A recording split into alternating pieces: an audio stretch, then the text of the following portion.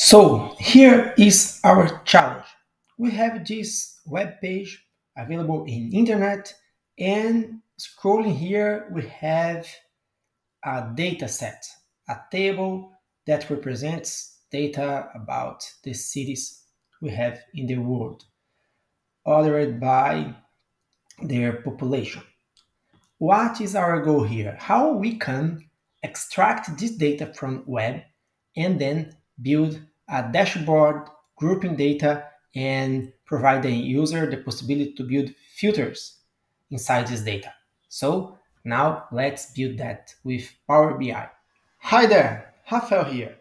Let's build in this video a dashboard using Power BI. So I'll guide you in all the steps. We are going to take the data from this table we have just seen.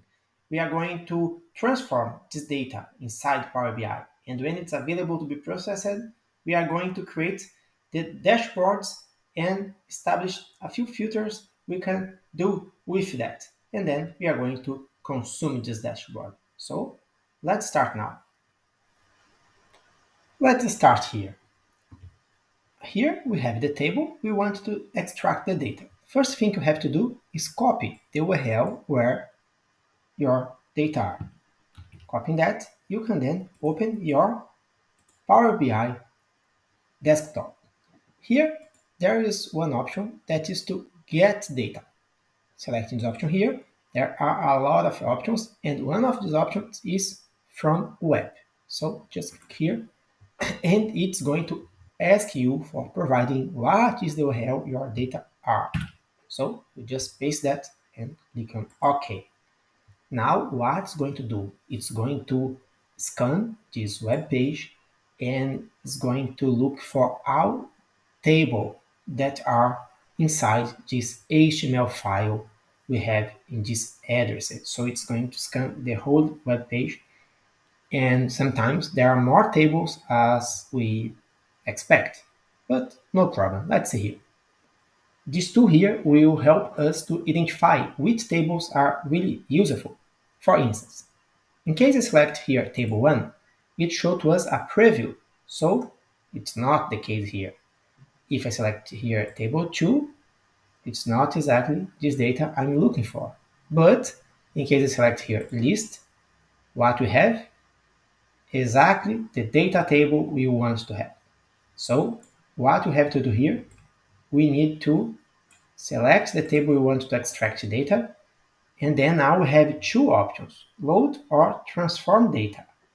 In my case, I'm going to transform data because some kind of numbers, like here the population, the format is not properly right to be handled as numbers, as we have here some separators, is not standardized, and you have here some kind of no value, and it's not with 0, but it's with some kind of dashes.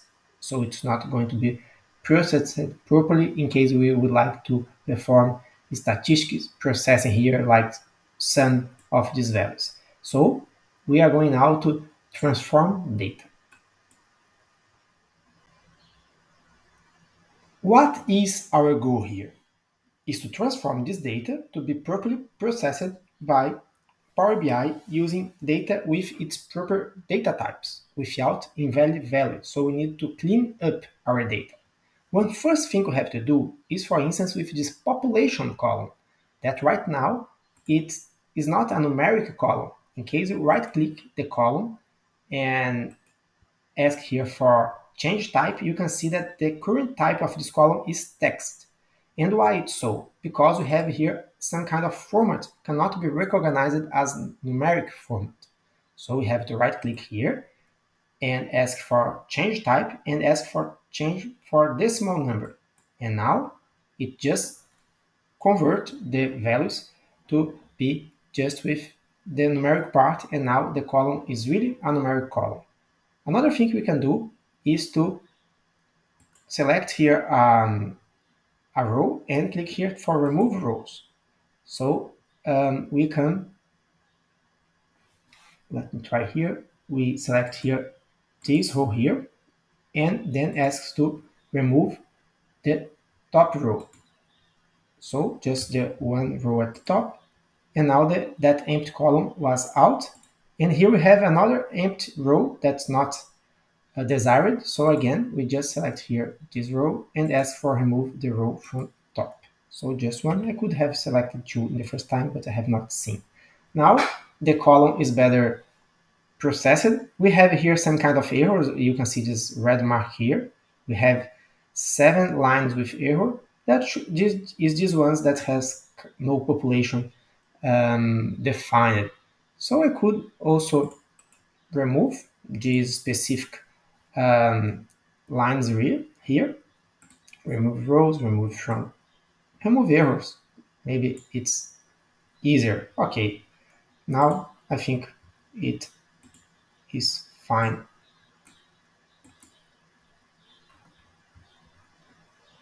Not okay. Now it's really fine. 100% corrected. Very good. So it's that for this step. Now our data is ready to be processed. We have then just for close and apply. And now it's going to load the data and we are going to be able for creating our dashboards. Now we have loaded the data. We can see it's available here. It's available at this right side of your Power BI.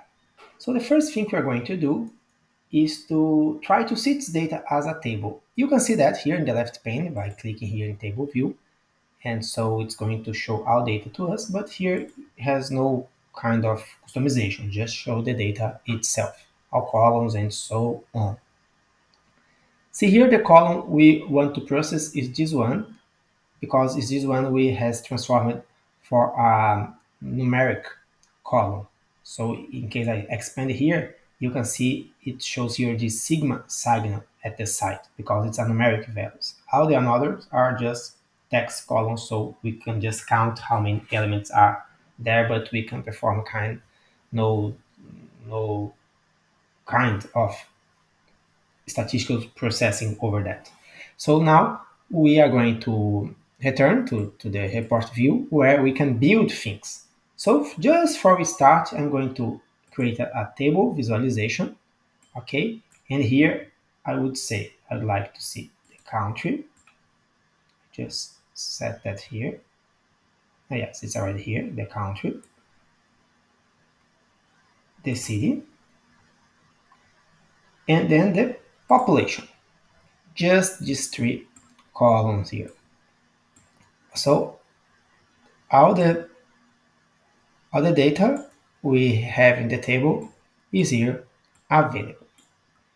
What we can do as well, now the data is here, we can, for instance, create here another kind of visualization. For instance, one card. We have here card visualization. Okay, Control Z for return. In case we have the visualization selected and click over another kind of visualization, it changes the current one. So what to do? We click out, and then we click here in the new visualization we want to create a card. So now we have 2 visualizations. And now we can say here I would like to see the population. Here it shows at this moment the exact number of the sum of all populations of all cities we have in this table.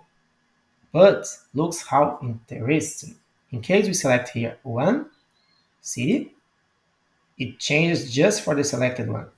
And in case we click on Shift and click in another city, it's sum both. Do you see that here? And in case we select another one, it's sum again. So our dashboard is already working with 2 visualizations integrated. Now, the last nice thing we're going to do, we are going to create some more graphical visualization. We are going to select here this kind of chart here, a bar chart, and let it here available. Now for this bar chart, we have to customize that. We need to inform here, what's going to be the x-axis and the y-axis. So for x-axis, we are going to use the population. Okay, it already identifies that, so it was easy. And for x-axis, we're going to use the city. Okay, now you can see here, we can make that bigger. So you can see that everything is integrated. In case we select here one specific city, it shows the value just for this city here. In case we select another city, it sends that. And then we can also interact just with selected values. So it's also very nice. And you can set everything together to publish to your user. And for that, you have just, of course, to save your dashboard and then click here in publish. Okay, in this case, maybe you need to have some kind of account for publish that online and then deliver the link for your users enjoy and consume your data you have taken from the web page we have seen in the very beginning of this video. Very nice how Power BI has helped us to take this data from the web and bring that inside Power BI to be processed as numbers, because we have just take out invalid rows, we have converted the text columns for numeric columns. So the data was ready to be processed by the tool. And we, with almost no effort, have built the dashboards for allow the user to filter and interact with this data. You also have ideas of another situations we could use Power BI or similar tools for exploring this data. So just write down in the comments. Maybe we could discuss and make more videos like that exploring the resources of these analytics tools we have available. Thank you for watching and see you next time.